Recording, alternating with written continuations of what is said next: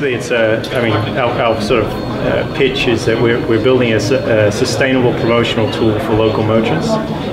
So the idea is basically, merchants, let's take a restaurant now. When he's trying to get customers, his options now are print advertising, electronic advertising, or the new group buying model, like Groupon and stuff like that. But they only, group buying is the closest you can get to monitoring your return on marketing investment, because you can get them through your door. But getting the customer through the door is not the end goal. You want them to come back. And that's what group buying doesn't really address. So we had a look at all the different models out there, and we use group buying basically as a catalyst to get people into the premises. And then we use a 12-month exposure program on our site. So we don't feature the merchants just for one day, but for 12 months. And then you as a user, you get rewards for coming back to the restaurant. Okay, brilliant. No, it's very nice, and something that's very interesting to me, because a very close friend of mine is actually doing more or less the same in Bulgaria. He's running a service called Reloyalty, which is exactly this idea that from the business point of view, if you're a restaurant or if you're a launch or something that needs customers that are returning once, from their point of view, they have some kind of very close analysis of these dynamics that the customers generate. If you're a customer, on the other side, you have benefits from taking advantage of this loyalty program or something like that. Correct. So, and it also builds loyalty for us, but I'll be very happy to speak to him. Tell me one thing. We have users, typical ones, users in the internet, and users already familiar with the group. How are you going to handle the education of the users who's freaking idea what this group buying thing is and so on? I mean, actually, the education of the market about the group buying is being done by all the other group buying sites. So we're not putting a lot of effort into educating people too much about what group buying is. And what we do is basically, we're still in a sort of stealth mode, and we've got 14,000 users already. Most of it is through referrals, because basically people try lots of group buying sites, and they try us thinking we're just a group buying site. But the magic of our site happens after the initial purchase. And so once someone's bought it the first time, you see that you get 4 points, but you don't know what the points are. And then straight away afterwards, it tells you if you buy this again from the merchant, in the next 12 months, you get 8 points.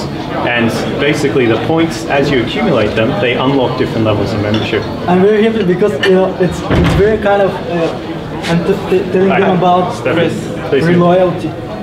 Because his idea is generally the same. I mean, probably they've been generated in parallel or something. So they have this kind of group, group buying for the restaurants and the cafeterias, etc. And there's a kind of loyalty program that they have similarly to we mix basically we use group buying to bring the people to the merchant. Then we use basically a combination of a city guide like TripAdvisor to give them 12 months of exposure on our site, and everybody's ranked according to feedback. And then we use an increasing stackable rewards program to get you to come back to the places that you like. Do you use a plastic card, or it's currently it's all online, but I mean the membership levels unlock different, and when you hit a certain level, then you get a physical card from us. And it's sort of like your air miles program. So you get your top levels. You start getting. You get trips for free with Kapinski hotels. So each level unlocks. So you have already some arrangements with the hotels and so on. I mean, obviously in each destination it's different, and so our top levels we're still negotiating what they are. But the initial levels, I mean, for example, we also try to create a much more social environment for our top members. So the people which are very active on our site, you unlock, one level that you unlock is basically invitations to our private, or what we call closed circulation deals. So you only get these special deals if you hit this certain level. And why that's great is because all of a sudden you can have a 5-star brand, and they say, but I don't want the general public to see, me giving a 50%. Cheap. So we can work with a 5-star brand because we can basically do a circulation only to our top 100 buyers, and it's not on the public anywhere. And I don't think anybody else doing it.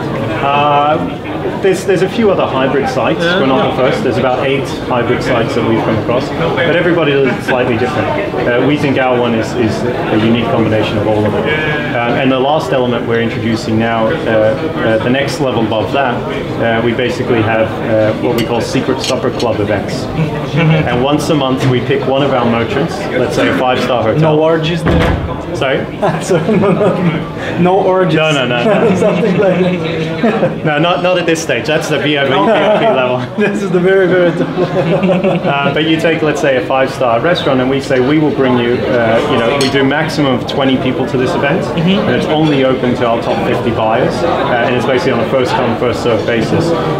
What that does from you as a user, meaning our top buyers, we've created a social environment for them. You can actually go and have a dinner, and you meet other people who are also, the most active in our website and things like that. But what is the incentive for the brand? For the brand, well, they get basically our top clientele. To reach that level, they've spent with us a minimum of €1,000. So you have very targeted marketing as a brand, and this is the sort of thing which gets very, what they're always interested in is sort of network marketing. So people to talk about it. And so, for example, we don't do a dinner for 14 in their restaurant. We do it in their penthouse suite, and the chef creates a dinner. And it's stuff which the people talk about. And if these people, if they're our top buyers, that means that they're very used to sort of social marketing and things like that, because a lot of our referrals come through Facebook and blah, blah, blah. Our average age of the user is 36, as opposed to Groupon and stuff, which is sort of early 20s. And, they have higher income. We never include, for example, wine in our deals, alcohol in our deals. We only do the dinners, and we have a very high spend on wine afterwards.